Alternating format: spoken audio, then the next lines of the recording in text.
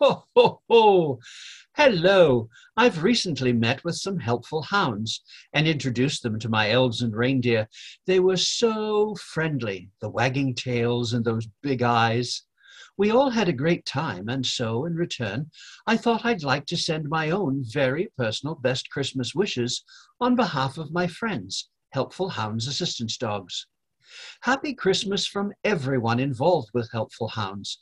The children, the adults, the schools, the staff and volunteers, and of course, those wonderful Helpful Hounds themselves. I look forward to seeing that you're ready for an excellent Christmas full of fun, friendship, and celebration of this special time. And let's hope that I've not forgotten any important presents this year. All my helpers do their best, but there are so many to deliver these days, and the batteries are so heavy. However, it is not just Christmas. Let us all look forward to an excellent 2022 full of happiness and success.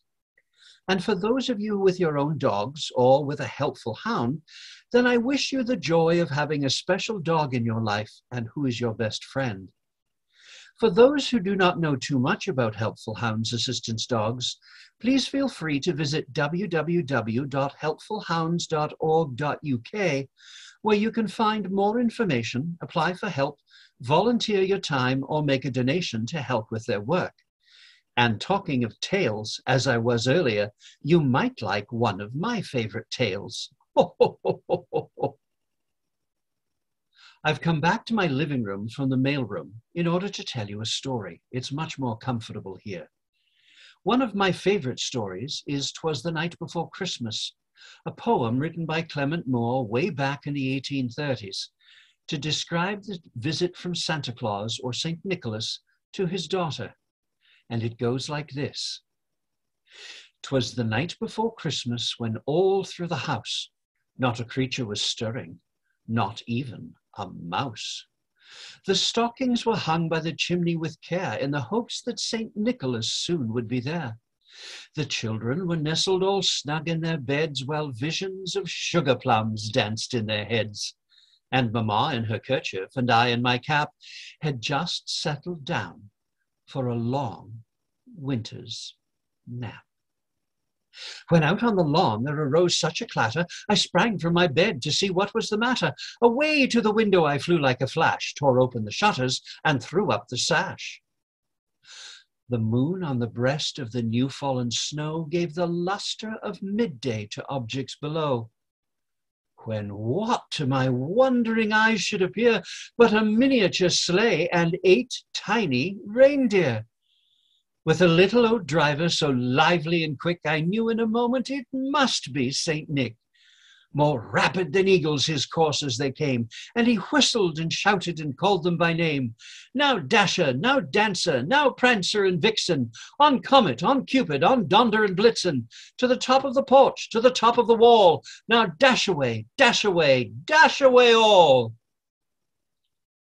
As dry leaves that before the wild hurricane fly, when they meet with an obstacle mount to the sky, so up to the housetop the coursers they flew, with a sleigh full of toys, and St. Nicholas too.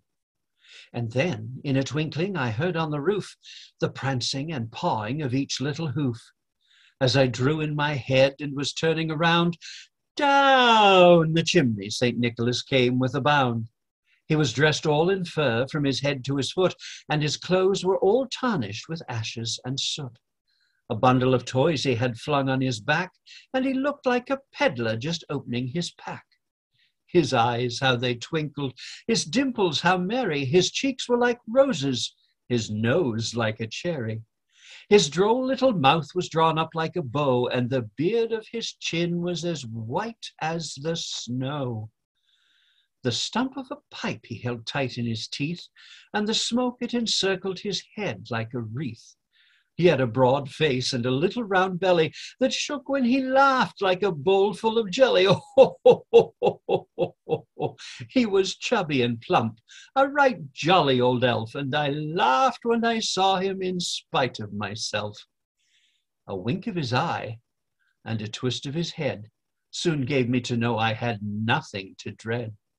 He spoke not a word, but went straight to his work. He filled all the stockings, then turned with a jerk, and laying a finger aside of his nose, and giving a nod, up the chimney he rose. He sprang to his sleigh, to his team gave a whistle, and away they all flew like the down of a thistle.